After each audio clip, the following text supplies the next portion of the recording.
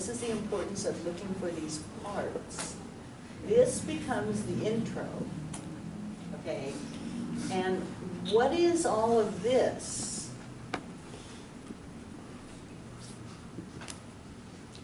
In 1996, for instance, so if we look at our list of transitions, this is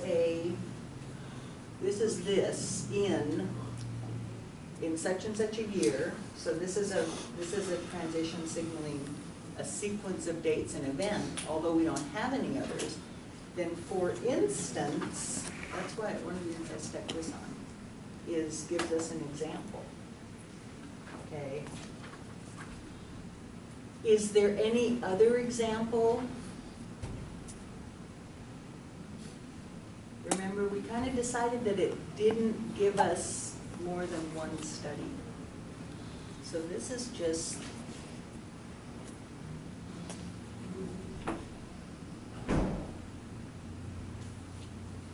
right.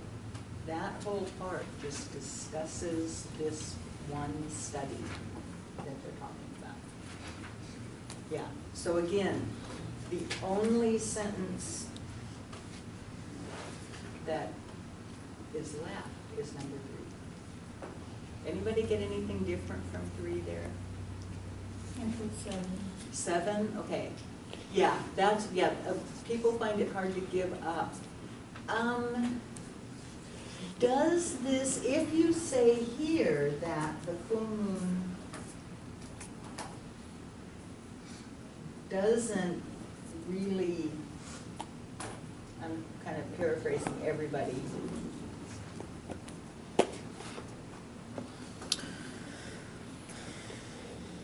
according to studies, then again, now you have to come back to this question. Does this say the same thing as that? That's, yeah, see, that's the check that people are missing. So that's what we have to do. Yeah, so so this doesn't really work, although I think you're right, I think it's the only other sentence that even comes remotely close, okay? What we kind of have to do here, and like I was just talking about with 302, what you're going to be asked to do in 302 is, you know, exactly this. You're going to have to state a main idea, look for a topic sentence, and this really is, 3 is the closest, really, but this really is what's kind of called an implied main idea, in which case you have to add something to this. Studies of the full moon effect have never supported these false beliefs. So in a sense, you kind of have to put 3 and 7 together. But they're ingrained in people's minds. Okay? So you could almost say, you have to kind of put those 2 together. Does that make sense? 3 and 7, or 3 and 3 and 1, or 3 and 2. Because that's what's missing is the such kinds. Okay? So yeah, so this is a tricky one. That sentence is the closest, but it's not, by itself it's not ideal. Okay, oops. Oh, that's the vocabulary. I haven't been talking about these vocabulary quizzes, but I have to say I'll probably do more writing. This was just up here. I probably do more writing on these than I do even on your reading and writing exercises. So if you did get something wrong, I think I pretty much made a note. So if you have a question about that, ask me, but I usually don't spend time going over it. Okay.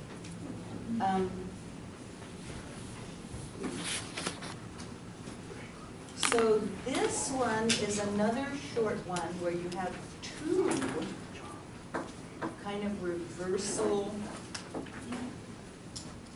phrases. Okay. I don't know whether these are on, oh yeah. So we have this word, which means what? What does contrary mean? If you go contrary to what somebody else says, do you agree with them? No, you're going against them, okay? So this starts out with contrary. Americans did not invent baseball. So if we just look at this, what does it look like the rest of the paragraph is going to tell us? Even just looking at this.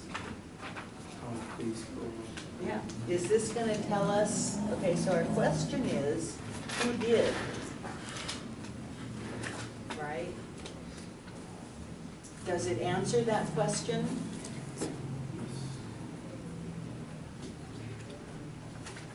Kind of. As an English game called rounders, the pastime had existed since the 17th century. So is this going to go ahead and tell us the history of rounders? No, because here's another. So this kind of is tricky. It's got one reversal thing here and then another one here. So what is the topic? What is repeated? Right. Yeah, baseball. And you could say this is a reference to baseball. What else? What's the second thing? Because baseball in general is too broad. It doesn't tell us the whole history of it, the whole how to play it, who all the players are. Baseball and Pastime. pastime. Okay, baseball as a pastime. But what else do you, what else am I, where's my highlighter? Yeah.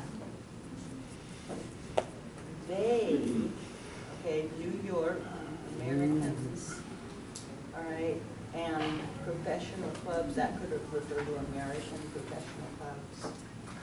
I would say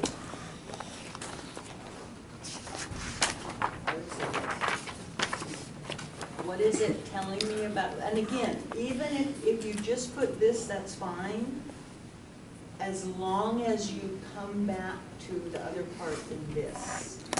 That's like the ones we looked at here.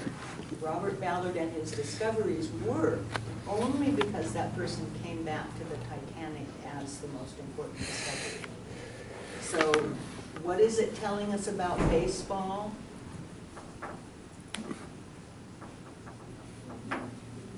Brad? Okay, but is that, can I just write that down here? Again, this is something some people are still doing. Does that work? No, that's not a complete sentence. So what's the answer to that? I put Americans did not invent baseball. Okay, Americans did not invent baseball.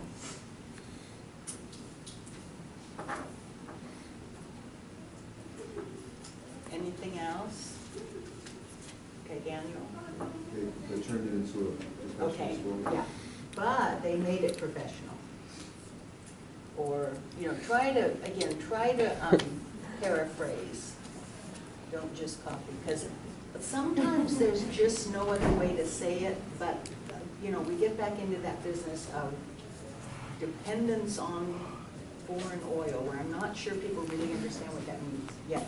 That's what New York organized the first baseball team, but Americans turned baseball into major. Okay, yeah, yeah, as long as you get this idea that they didn't create it, but they professionalized it. So what's the topic sentence? This one is easier than the other ones. Right, again, start with the reversal transition if you have one. This is kind of a reversal thing. They didn't invent baseball in Cooperstown, New York in 1839, okay? But that doesn't have this part. It was started as an English game called Rounders, but if they didn't create it, they unquestionably turned it into a professional sport. Yeah, so that's more straightforward than some of these other ones. Anybody put anything different? What's your list here? Do you see a list?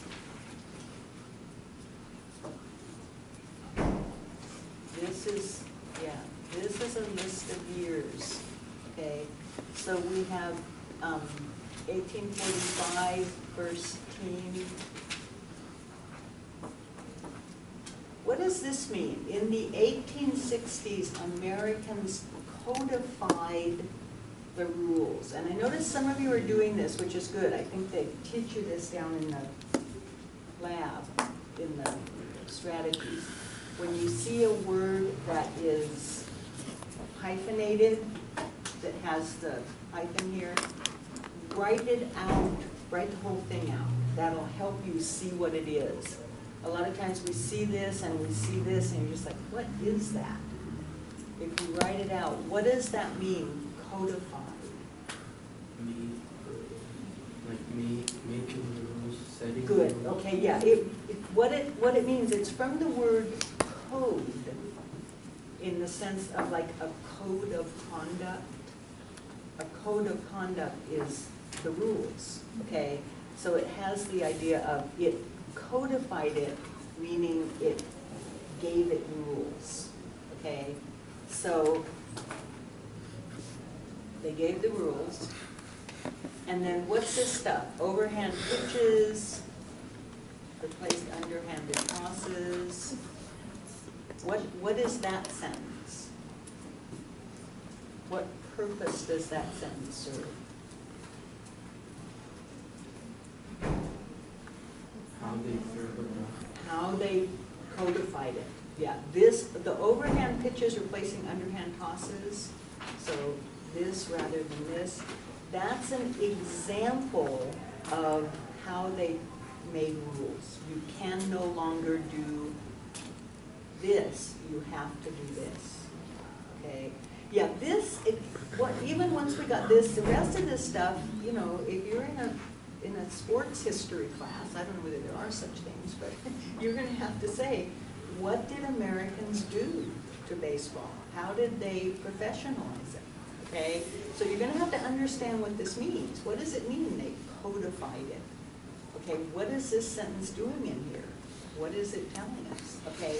In the same decade, they organized the professional clubs and began to charge admission. So these go out here. And charge money.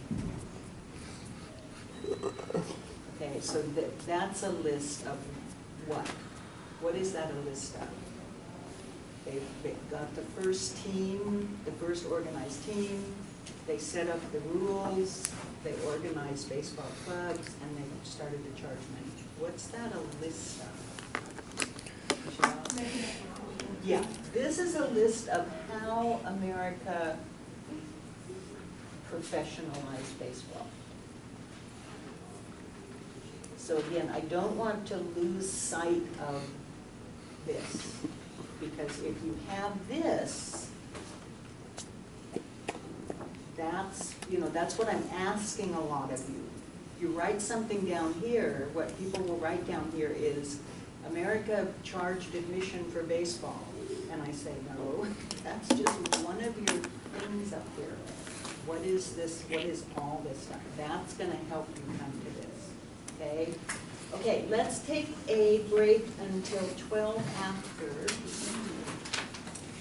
And then we will come back and look at some more of these. And I think I will run over and see if I can find your